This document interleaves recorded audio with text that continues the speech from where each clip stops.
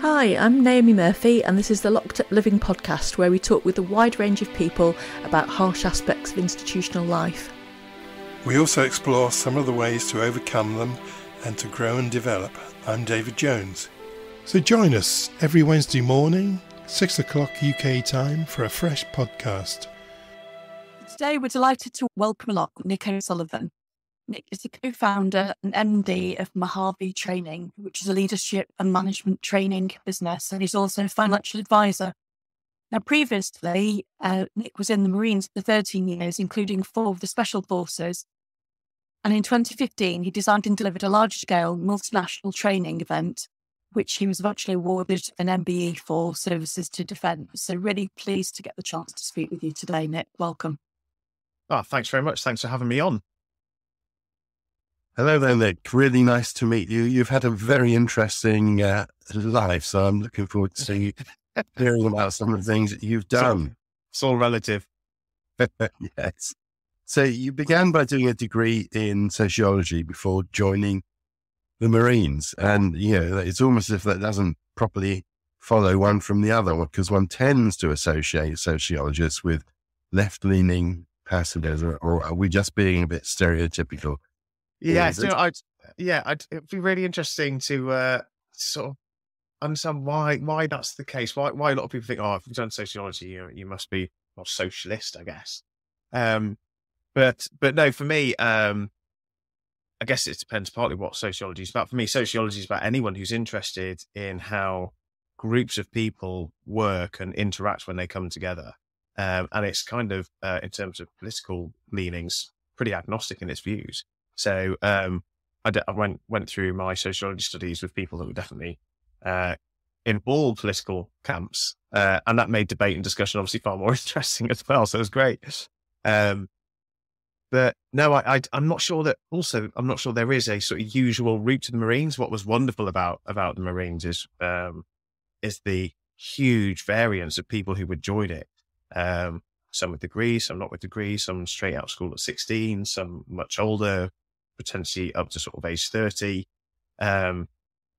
People from some fairly affluent backgrounds, people from not affluent backgrounds. There was a huge mix, and that's kind of what gave, certainly for me, the Royal Marines its massive charm. Really, it was a pleasure to be part of that organisation. It felt very egalitarian to me to be in it. Yeah, that sounds fascinating. Did you have a military background in the family? Oh, no, well, both my granddads served during the Second World War, one in the RAF, one in the army. But beyond that, they didn't serve for long, and none of my parents or aunts and uncles did. So no, not really. There wasn't really much exposure to the military at all growing up. I mean, I was in air cadets for a few years in my teens, which I really enjoyed. But no particular military background. I suppose what led me to the Marines later on was, there were 2 bits really. There were, at that point in your life, early sort of 20s, I was sort of looking at my life ahead of me and going, right, okay, what do I want from it? And there were 2 parts to the answer. One was, I wanted to do stuff for others. And I hadn't had the most difficult upbringing as a child, but it wasn't particularly the easiest either. I got bullied a lot. Didn't have the easiest home life. There was some volatility there. My mother struggled with alcoholism, and so it made it very volatile growing up. And so I got to my early 20s. I didn't really have much self-esteem, so much self-confidence, and I got bullied a lot at school, which was pretty rubbish. And so I wanted to do something that would help me help others, to stand up for people that couldn't stand up for themselves. I wanted to be part of a team of people that were really motivated to deliver great outcomes. And obviously for me, the Marines ticked all of those boxes, and it also ticked other boxes, hopefully get to see the world and experience lots of different things. And then in terms of things for myself, there was a huge part of me that, I wanted to address this issue that I kind of felt second rate. I didn't feel I had value. As I say, I had low confidence, low self-esteem. And I thought I needed a way to prove to myself as much as anyone else that actually I did have value. So there was almost a deep-seated emotional need to validate myself. And so the military as a whole appealed to that, to be tested, to be put under pressure, to be put in harm's way potentially and prove my mettle, as it were. And when I started looking into which bits of the military I might join, then for me, the Marines stood out head and shoulders above that. If I was going to do it, let's go for it, and let's make sure I can prove to myself I'm worthy of that green beret that has so much attached to it in terms of meaning. So I guess that's what pulled me into the ring. Do you think that's a common reason for people to join up to the military? Just thinking about a lot of the prison officers I've worked with who've spoken about how being in the armed forces kind of saved them. There was a sense of, if they hadn't joined up, they could have quite easily ended up on quite a wayward path for similar reasons, in terms of not perhaps having an easy home life. I certainly think it's not uncommon. I mean, even after I left the Marines, a friend of someone who lives in our village was, their son was looking at joining the Marines, and he was saying to me, I just don't understand what's sort of making him do it.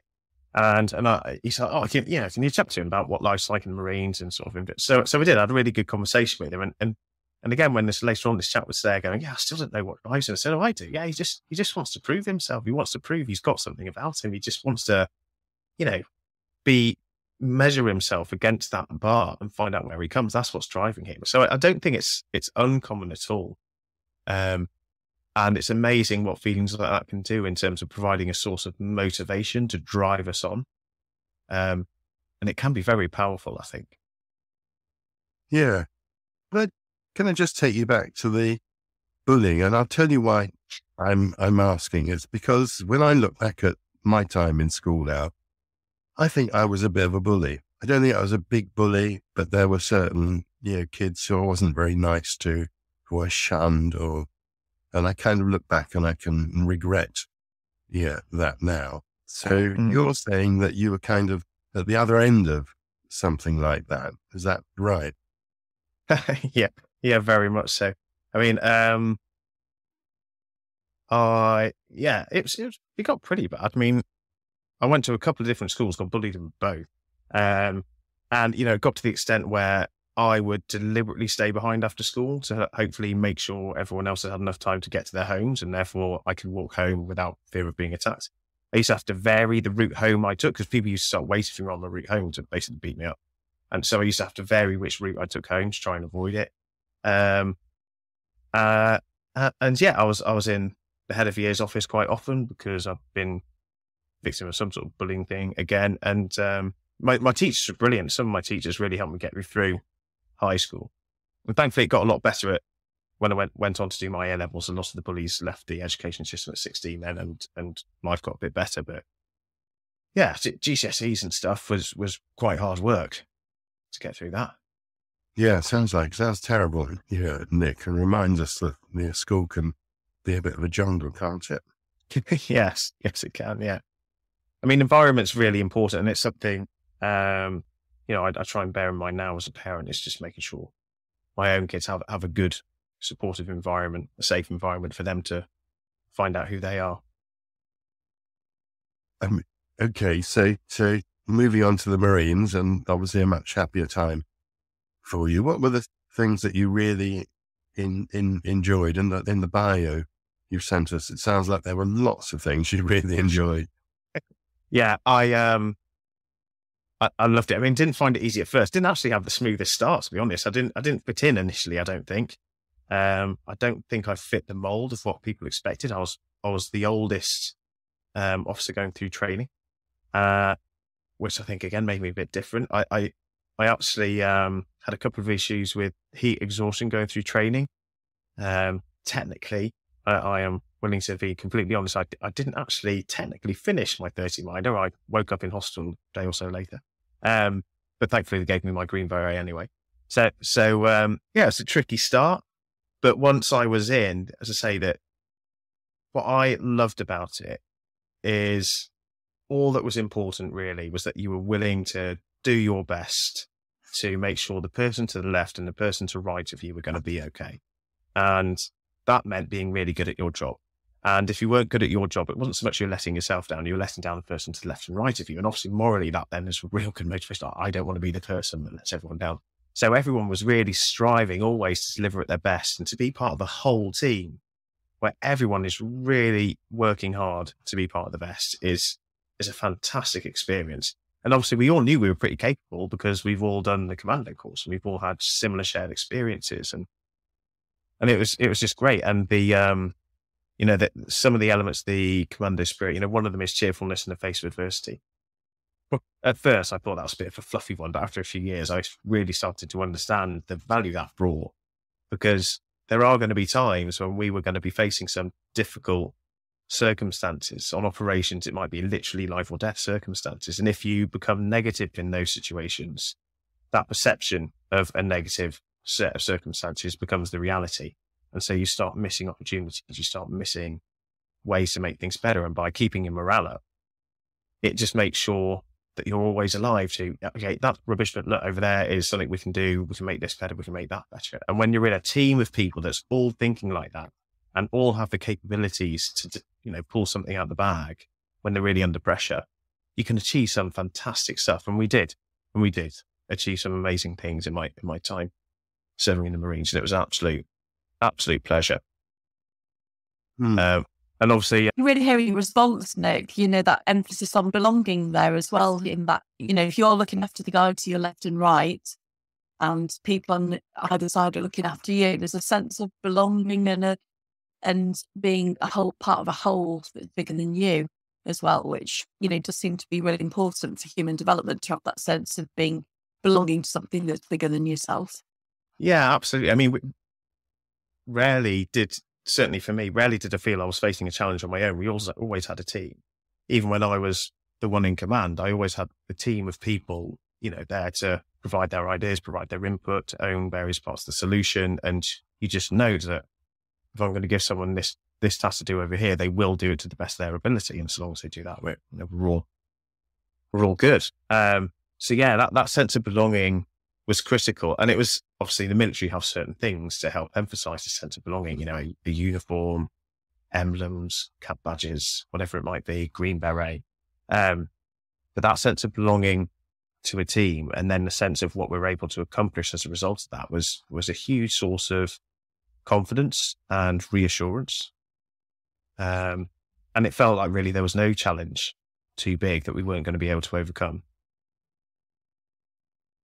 And you can only see how something that could go one way or the other is a functional set of belonging in the military, that actually you need that sense of belonging and being part of a bigger whole to achieve massive tasks. Whereas I think when you listen to the accounts of people who've ended up in prison and got involved in gang activity, for instance, quite often they've been looking for belonging, and the dysfunctional gang is represented a way to belong. So it's really interesting to hear how there was a belonging serves to work in a very different way, where it's, something that's very, very functional. Yeah, I mean, it'd be interesting to hear your views on that, because obviously within the military environment, we emphasize that sense of belonging, and it's very genuine. My impression is, and this could be completely wrong, it's not my area of expertise, is that within sort of gang environment, they use the desire to have that sense of belonging as a lever to draw people in, but at the same time, in actual terms, that they try to make sure people are isolated in some extent, so that they're always chasing this need to belong to somewhere without ever actually getting there. And that's what hooks them in. I mean, I don't know if that's a fair or accurate description. It's very accurate, and also that sense of isolating them from any links and connections they previously had as well. So, drawing them into something that's nefarious, but not really ever offering true belonging and the true sense of community. Okay. So you spent a fairly long time up in the Arctic, didn't you, Nick? If you can tell us, it may be top secret. What was that about? What was it like? Sorry, the sound got difficult. Oh, right. Could you repeat the question? You spent a good spell up in the Arctic. What was that like and about? Well, the Royal Marines traditionally were responsible for NATO's northern flank, which effectively would be Scandinavia, and so they were effectively the Arctic warfare specialists, certainly within the British forces and for much of NATO. So each year they would deploy to Norway to maintain those Arctic warfare capabilities. And that wasn't just moving around on skis. That was a large part of it, but the vehicles had to be maintained a different way. Equipment worked differently. You had to handle the equipment differently, because metal in freezing cold temperatures, your skin sticks to it. So a whole load of techniques and procedures and standing operating procedures. It was all different. You had to drive differently. So it was actually quite a big deal. You can't just suddenly lift everyone up and go, right, we're going to do stuff in the Arctic. Actually, it's very different operating in those environmental conditions. So each year we'd, or parts of the Royal Marines would go out to Norway with a whole load of other enablers and supporting elements from across defence, from helicopters and naval ships and all sorts of stuff, to make sure they maintained that organisational awareness of what it takes to operate in the Arctic, what some of the challenges are, so that when we were should we ever face a combat situation in the Arctic, we knew what some of the operational constraints were. We knew what some of the frictions were we needed to integrate in our plan. As a testing ground, it was fantastic. I mean, it's a bit of a rite of passage for Royal Marine to go to Norway, as you can imagine. And it adds a whole load of complexity. Soldiering can be demanding at the best of times, but operating in extreme environments like that adds a whole level of complexity.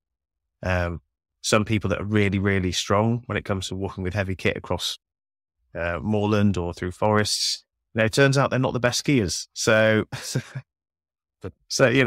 you have to factor that in. We had one guy, I'll never forget it. He was definitely one of the strongest people I'd come across the Marines, but he was terrible at skiing. He was South African, so they would let him off.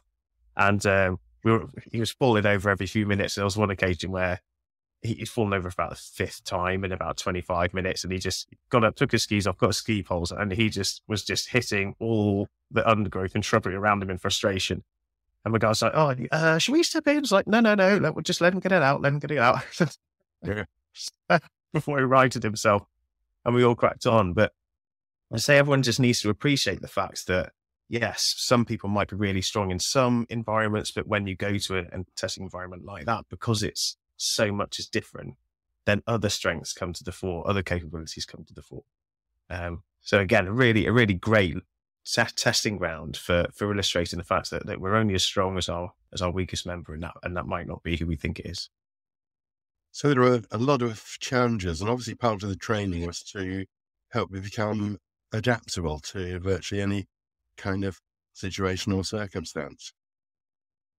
Yeah, absolutely. Yeah. I mean, it's a huge part of it is about mindset. And we spoke about, cheerfulness in the face of adversity before as one. But courage and determination to succeed. So no matter what environment you're put into, having that mindset of no matter what problem we face, under what conditions we face it, we have the capabilities within our team to deliver a great outcome. We just need to apply ourselves and make sure it's there. So going in with that healthy mindset of, look, there is a solution here somewhere, enables you to, or encourages you to look for solutions and therefore adapt as you need to. And there was a phrase, quite common, certainly during my time in military, be the first to understand, the first to adapt, and the first to overcome. That just emphasizes that healthy mindset of adapt and overcome, essentially. So all of these things must have helped you develop skills in leadership and management, I guess. Yeah, definitely. I mean, we obviously in the military, there's a lot of leadership management training anyway, starting from your first initial training, whether you're an officer or not. Arguably, there's potentially more of it if you're an officer, because you will be going into leadership management roles. And yeah, there was some extensive training. But a lot of the training also was what I guess we'd call on-the-job training. So that there are the formal bits. Yes, you go away on a course for X amount of weeks, and some of it was quite long. Initial officer training in the Royal Marines was 15 months for me, and later on there was another 3-week segment, another 2-week segment. And, eventually later on in my career, there was staff college, which was another sort of 9-10 months. So there's a lot of formal training of a long period that's quite intensive. But equally, there's a lot of informal on-the-job training when you're learning from mentors, you're learning about operating in new environments, and you're seeing your team under pressure in new ways. And so you're learning about how pressure impacts your team. And so you're picking this stuff up all the time.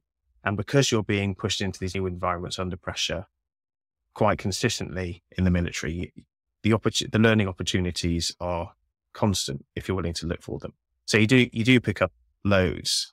I remember one of the great things I learned really early on was when I first went through training, we got given this sort of aid memoir, and I remember my instructors going, right, when you do orders, you have to write something for every heading in there. So, okay.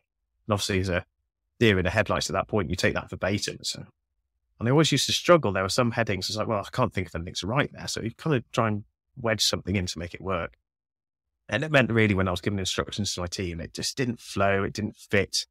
And it was only much later in my career, I just kind of, I'd had enough really. And I went, right, no, not having it. That heading doesn't work. That one doesn't work. What I do want, I've got this to say. So I need a heading like this. And I'd start making up my own. So finally I had the confidence to apply what I thought I needed and what I thought was going to work in this situation. And the moment I got to that level of confidence, that to not treat things as dogma, but more as guidance, stuff really started to improve for me. And I think my career sort of took off from there. So, I'm really passionate now about people finding their own way, finding what works for them. I always laugh when there's these things on social media, like, the all 5 leaders of these things. It's like, no, they're not. No, some great leaders of those 5 things, and some great leaders look completely different, and that's fine. So yeah, I'm really, that was one of the key lessons that I sort of stumbled across fairly early on in my career. Beyond that, later in my career, I learned about strategy. I got almost accidentally exposed to defense strategy, and through a project that was pretty rubbish at the time. Actually, it really highlighted to me what a good strategy should do. And the work we were doing was highlighting how something as high level as UK defence strategy, so really top level, the government was instructing the Ministry of Defence to deliver this stuff. If you filtered that logic all the way down, it told you how many bits of a certain piece of equipment we should have, or how many chefs we needed within, whatever part of the military I was working in, or how many vehicles, or how many aircraft carriers ultimately. So, a great lesson on the function of strategy through my military career during on-the-job training, to highlight the fact that actually strategy shouldn't sit on a shelf and just everyone sort of go, yes, there's our strategy, it's there, look. No, a strategy should be off the shelf, referred to regularly, because it should guide every decision technically that you make in your business. So yeah, learned a huge amount about leadership and management, both formally and informally. Thank you. I think we're all familiar. I think we're all familiar with that nightmare of trying to fit things into boxes. So why did you leave? Good question. So I still loved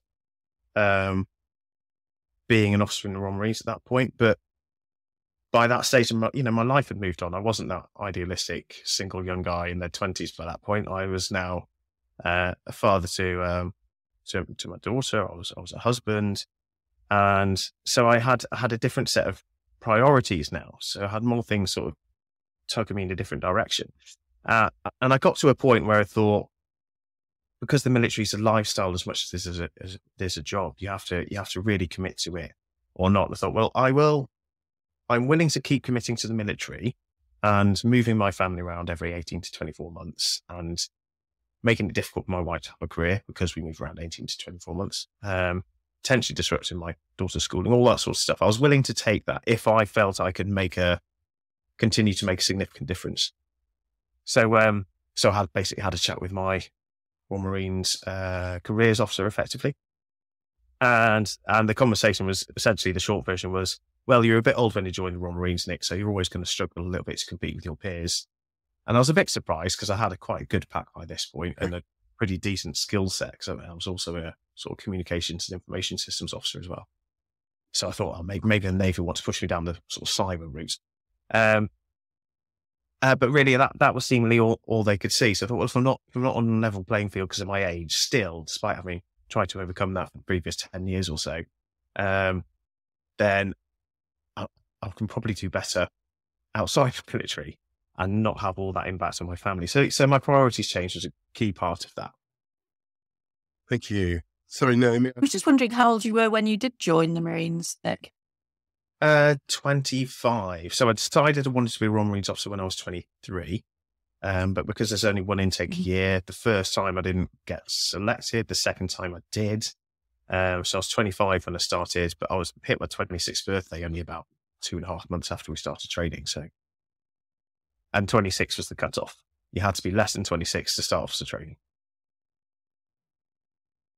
So it's not like you're decades older than people starting out. So No, it seems a bit unfortunate that there was a set of tick box there that affected your promotional opportunities.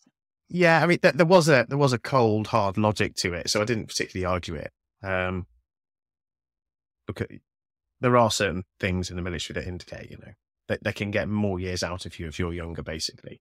So it's almost in their favour to develop younger personnel within the military because they've got more mileage. So as I say, I didn't particularly argue it. I didn't feel it was worth arguing. I accepted the system and how it works. And as I say, when one door closes, it opens up a whole load of other opportunities. And I now do stuff I really enjoy and able to give more time to my family than I think I otherwise would have done. So I still miss it occasionally. Got to be honest. Particularly my jobs actually in the Royal Marines themselves, where everyone was a fantastic experience. But, as I say, there's other stuff to do now. Just before we come to what you're doing now, I was curious about, you've referred a lot to the mindsets and this kind of like, it seems like quite a deliberate, intentional inculcation of here's your mindset that's going to be effective. And I wondered how much of that mindset you'd had in you originally, how much was that? You still seem like a very positive person. And I wondered how much of that was something that you brought into your military career already, or how much of that was something that developed through this habitual reference to this way of being. Oh, that's a good question. Never considered that. I mean, I think I've generally been a fairly optimistic person most of my life. As I said before, not necessarily a confident one. Certainly didn't start out confident. What I did have very early on was this huge determination to get in. Say I decided I wanted to be a Royal Marines officer when I was 23. Went through the first round of selection processes, passed them both, but didn't make the cut. Had the determination going, no, this is really what I want, so I'm going to try and roll the dice again. Go again. So then had to do the selection processes again. Then obviously made it that time, got into training. Training was tricky. It was very demanding. It is for everyone. Not everyone makes it. The issues with heat exhaustion didn't help. I got blisters on fairly early on the final exercise, and it got to the point where literally the blisters were covering the entirety of the sole of my feet. And literally when I had to get up to start walking, you could feel, I hope no one's eating me, but you could feel the fluid under the skin prizing apart the skin either side of my foot. It was pretty painful to walk on, but I really, really, really, really, really wanted to be Royal Marines Commando. So, that's just something I endured for as long as possible. So I had the determination, I think, from the start, certainly. A lot of the other stuff was probably there, but the Marines enabled me to build it up, I'd say, to a high level. That optimism is easier. That cheerfulness in the face of adversity is easy when you're in a team. The military I won't single this out for the Marines. The military as a whole is one big team. This drive for excellence and standards is something I think was there before because I wanted to prove myself. So delivering good outcomes was something that was there before. And integrity, I think, always mattered a lot to me as well. And all the elements in the military pride themselves on having integrity. So yeah, some of it was there, but to be put in an environment where that is very consciously put front and center of this is who we are, this is what we're about, helped, I think, that to develop naturally to a greater extent. Thank you. And Nick, strong inspirational leadership in our military is the kind of stuff that movies are made of. Is this the reality? It's a great question. Well, obviously, yeah, you need stuff for movies, right? You need to make it short, intense. Wow, that's really exciting. And I definitely met leaders that were really, really great at going out and giving a great rousing speech to the troops. And I saw leaders who were brilliant and did some exceptional acts of courage in the face of danger and under fire. And that was brilliant. But what I found and what I concluded was, as amazing as they are as flashes of brilliance, they're not necessarily as reliable an indicator of great leadership as the small things people do every day. And the best leaders I came across were those that, in the most innocuous of circumstances, would just be grateful. They'd be empathetic, they'd be conscious leaders, they'd understand the impacts of the decisions they were making, they'd make sure people feel listened to, they practice what they preached every day, even if it's little things like, turning off the lights of the office when, if you're the last person out. If you're going to tell people that's important, you need to show people that it's important enough for you to do it too. It was those small interactions that we do throughout our day were a much better indicator of someone's standard of a leader than these flashes of brilliance. And equally, there were some leaders that actually I'd go to say were terrible leaders, but because occasionally they came up with this flash of brilliance, there were individuals within the organization, oh yeah, but that person did that. Yeah, but the rest of the time, everyone that, they're involved with is miserable and hating their job. Yeah, but they did that great thing. So occasionally flashes of brilliance can mask bad leadership. So I'd much rather look at the small stuff to judge character. Thank you. Yes, I think it's important, isn't it? That sense of being consistent and being able to do it on a daily basis, even if it's not in a spectacular way, matters a lot. Yeah, I think it's about being genuine and being authentic. Your authentic self, you can't really mask that 100% of the time. So there will be, if you're trying to be something you're not, that mask is going to slip at some. So yeah, I think the day-to-day stuff, as I say, over time you get a far better judge of someone's character through the small stuff. Thank you. And what did you take from, what lessons about leadership did you take from the being in Marines that you've applied in your career since you've left? Probably You've learned a lot, but I wonder how you're using that knowledge now. Well, the biggest thing I took away from it is that leadership and management changes lives. It really does, So I would say I had a couple of brushes with toxic leadership in my military career, and one of them was more significant than the other. But I would walk through the door of my home during that period, and I could feel the atmosphere in my house change. I could feel my wife walk on eggshells, and my then 3-year-old daughter seemed to sort of change her behaviour a little bit. And so I became really conscious of, look, I've had a really rubbish day at work again. I'm constantly stressed. I'm thinking about stuff all the time. I'm not present with my family, and I can feel it impacting the house and my family the moment I walked in. I was like, this isn't right. The epiphany, actually, this was one of the instances that made me realise maybe my time in the Marines or military had come to an end. But I went for a dog walk with my daughter at the weekend, and we were walking on sort of some moorlands not too far from the house, and I was completely not present at this point. And I suddenly looked up and was sort of looking around for, where's my dog? And she's just about 50 metres behind me picking blackberries off a bush, which is fine. So there's no danger here. But I hadn't noticed she had dropped all the way back because I had been thinking about the, yet again, difficult thing I was going to have to rave with my boss that I was not sure how to play and not sure of what impact or blowback there was going to be from it. And that was the point where I was like, this is right. I shouldn't not be able to go on a dog walk with my daughter at the weekend.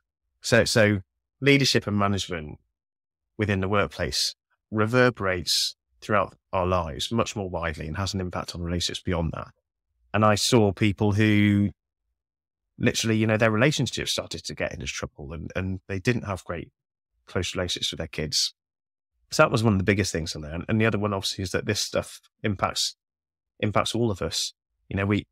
We all experience leadership and management in our lives to some extent, which is probably why someone said to me the other day, why do people keep banging on about leadership and management? So, well, it's a good question, but probably because it is the thing that we are all impacted by. We all have a boss at work, or we all need to work with other people at work. And so how well we're managed depends on how well that relationship and dynamic works. And if it's one that frustrates us every time and we come home frustrated and stressed out, And then we're dreading going to work on the Monday. So we're grumpy on the Sunday afternoon, thinking about the Monday morning. That impacts us. So yeah, they were probably the biggest lessons. I mean, I'll say my third final one, unless you want me to do some more, because I've got loads of these, is how important moral courage is. For me, that is the most important trait a leader needs to, or anyone actually, to be honest, needs to develop. And I think you need it because you need courage to look inwardly into ourselves. Okay, so what am I good at? What am I not so good at? You need to be willing to accept that we're not so good at stuff. Sometimes that takes courage. And once you've accepted that, okay, so I'm not so good at these things, that then enables you to build a team around you that can help you mitigate some of the areas you're not so great at. But unless you're willing to admit and have the courage to look inward and admit you're not so great at stuff, then that's an issue. So that's the role of courage in terms of understanding who we are as people and therefore how we might need to operate. But then more widely, obviously, when we're in positions of leadership and we have formal authority and responsibility for those in our care, doing the right thing can be really scary. And, you've had some brilliant people on this podcast who have had the moral courage to speak up when no one else was. And they've had to go through some incredibly difficult experiences. And the consequences of that can be significant on the individual speaking up, and it can take a toll. General Slim, so he was a general in the Second World War, he does a good speech on this. He said that it's really important as a leader that you don't care too much about your job, or not about losing it. You shouldn't care too much about losing your job. It says, it's not to say don't do a good job. Obviously, you should try and do your best. But if your priority becomes keeping your job above doing the right thing, you are going to compromise your ability to be an effective leader. And I think that's a very true statement from General Slim there. I think that's a brilliant quote, and I think back on our conversations with Peter Duffy and Eileen Chuck, for instance, that actually they've had leaders that were able to do the right thing, then actually things would have been, battered in terms of people's lives, actually, in both those cases. So thank you. That's a fantastic quote to share. And in terms of the organisations you're working with now and the kind of challenges they face, is it those same three areas that you tend to find that you're working to develop people on, or are you drawing on, are there any familiar problems that these organisations have? The organisations we work with now are varied. I mean, I'd say the majority are probably small, medium enterprises. And then there's a difference between the kind of support we're providing. So if it's on a more individual basis, a lot of it is about leadership and encouraging people to have that moral courage, really, and to look inwardly and be comfortable with saying, okay, this is what we're great at, this is what we're not so great at. Which, again, organisation is really important. You can't pretend your organisation is brilliant at everything, because otherwise you're going to be carrying huge risks somewhere, going, I know we're great at that. Actually, that's about to fall over. We need to be accept that that's about to fall over so we can shore it up. But what I really enjoy about the work we do now is helping people understand the role of management in great leadership. So what fascinates me is that we look out at all the literature on leadership, loads out there about leadership because it's very emotive and people love the idea of being this great, inspiring leader. Management always seems to get step and fiddle. And I'm never quite sure why this is, because certainly throughout all of my career, I have found management is an equal partner to leadership. So if leadership's about emotions and motivating people and inspiring them and energizing a team, management is all about, but how are we actually going to do that? And you can inspire someone and then lead the room. And then if they won't lead the room when everyone actually tries to do the thing you've asked them to do, they've got issues with their equipment, the process isn't right, they're wasting time and effort, and they're not achieving the standards they thought, people are going to get pretty annoyed pretty quickly, and all the inspiration in the world isn't going to last very long. What's really interesting is even little things like people seem to overlook the management tools we all have available. Things like a meeting agenda, really powerful tool if you put some thought and effort into your meeting agenda. Got someone who's not willing to, nervous about speaking up in a meeting, give them an agenda item to own and encourage them to start speaking for in a meeting, and eventually they'll build up their confidence, and it's lovely to see. Got someone who never stops talking during a meeting and seems to hog the floor a little bit, then make sure you go, okay, no, give an agenda item, but all members of the team to contribute, so everyone has an opportunity to say something. Policy and process. I love talking to people about policy and process. They all think it's boring. It is boring, but what we've got to remember is policy and process is leadership when the leaders leave the room, right? So all this stuff people say, we're an empowering organization. We empower our people. Oh, that's interesting because this policy over here says that in order for this to happen, you need to get sign off from that person, that person, that person, that person. Like, how was that empowering people? Oh, well, I've never looked at it like that. So I love helping organizations make sure that the leadership that typically is actually pretty good in most organizations and certainly very genuine in terms of what they're trying to achieve is supported by all these management tools, that the governance frameworks are in place and support it, that the management tools are in place and support policy and process supports it. That actually, they don't have a strategy that's there in namesake only. The strategy is actually based on their business, their sector, what's coming down the track, things they might need position for, and that informs and is translated into an operational plan. It's fantastic stuff. And when people start realizing, I always thought this was a bit of a dark art. No, actually, this is stuff we're all really capable of. It's just everyone seems to make it look like a dark art, but it isn't. We're all perfectly capable of this stuff and we're able to do it well. The trick is finding what works well for you. Thank you. So Nick, I think you've rightly put moral courage at the centre of your description today. Would you say that's the main similarity between the work that you did in the Marines and the work that you do now, or are there other similarities as well? Well, I think for me, moral courage is really a code for life, I think. So it apply everywhere. But,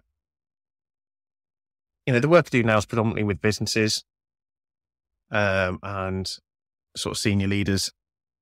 And what I always found entertaining is that sometimes I'd go out and talk about, lessons from the military, and some people go, doesn't apply here though, because we're a business and that's the military. It's completely different.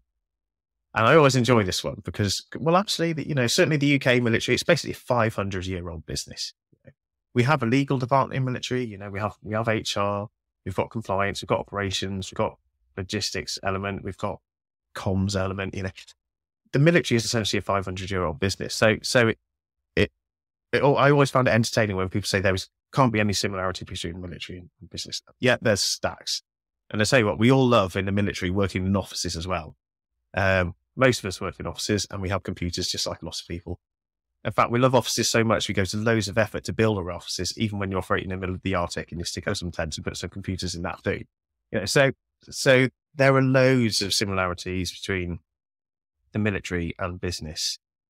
The differences are maybe in the military, because of what they do, they deliberately put themselves in, I'll change how that way I'm going to phrase that. The military know that they need to make sure everyone can operate in high pressure environments. They put a lot of work into training people to operate in high pressure environments. And that potentially doesn't happen quite so much in a business sense. If you do arrange a training course in a business, you don't necessarily go, right, let's put people under loads of pressure. Often the training courses are quite a nice break from the routine. So, perhaps that's a slight difference, is that we're constantly putting ourselves under pressure in the military to drive us to high standards, whereas in business, it's understandably so, because you have to be aware of the bottom line. You have to make sure the business is profitable. It has a different emphasis, I think. Thank you. So that's very interesting, this issue around the offices and building offices wherever you go. And that's an interesting insight into this 500-year-old business. So I think you've been in combat, haven't you? I think you were in Afghanistan. Was it twice?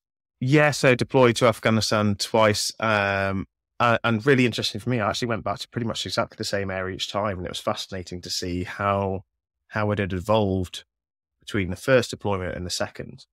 A really interesting space to be. Was I directly involved in combat? Did I have bullets going left and right at me and bombs going off and stuff? I led patrols that came under fire. But because of my role, I was the officer. So my job was to make sure I knew what was going on in the wider context and around us. So I wasn't necessarily looking, well, I didn't look through my rifle sight once, I don't think, but I was commanding my troops. I was making sure I knew where people were on the ground by looking at the map and listening to reports over the radio and instructing my troops to maneuver in certain directions to win the firefight, essentially, and hopefully make sure we all got back safely. So I was involved in combat operations, but I didn't necessarily have, as I say, wasn't necessarily looking down my rifle. Yeah, I think that counts. Well, it must be a horrible level of responsibility to have for other people's well-being whilst there as well. Horrible is an interesting word. I wouldn't say it was horrible. Obviously, we were trained for it. It's something I joined the Marines to do, was to have that level of responsibility. And we were incredibly well prepared for it. And we're part of a team where we all know our role within that context. You know, we've been trained to go into that exact situation, and we've been trained to deliver our roles within that exact situation. So when you find yourself in that situation, it doesn't feel horrible. It feels, or felt to me, expected. Not normal, that's not right, because obviously I haven't been in that situation before, but it felt like we were all doing what we were meant to do, and we were working in the way we were meant to as a team. So it felt manageable. It felt okay. I suppose I was thinking that if things went wrong, that could feel quite, that could be quite a heavy burden to. Well, yeah. carry. Yeah. So I did do the orders for a patrol that we took out, and on that patrol we did have some fatalities caused by a rocket propelled grenade, and I was involved in the casualty extraction for that. And that did weigh on my mind a little bit, in terms of I gave the orders for this patrol, and we've had 2 fatalities. But I guess I was just doing my role. I was doing the job I was meant to do. The casualty evacuation procedure actually worked very well, which was great, because that means I'd covered that part off properly when given those orders. But yeah, you do feel a keen responsibility, rightly so, and we should do, otherwise we probably shouldn't be there. A keen responsibility for the people that you're leading into harm's way, effectively. And so when stuff goes wrong, I suppose the only moral salve we can offer ourselves is, did I do everything I can, knowing that risk was there, to minimize it, or in the event in which that risk is realized, to reduce the severity of it as much as possible. And I think we did. And I'm very proud, actually, of all the guys that were involved in the casualty evacuation on that event. I suppose, leading on from that last question about how, things might at times weigh heavy, I just wonder how you've kept yourself emotionally well and happy over the course of your career.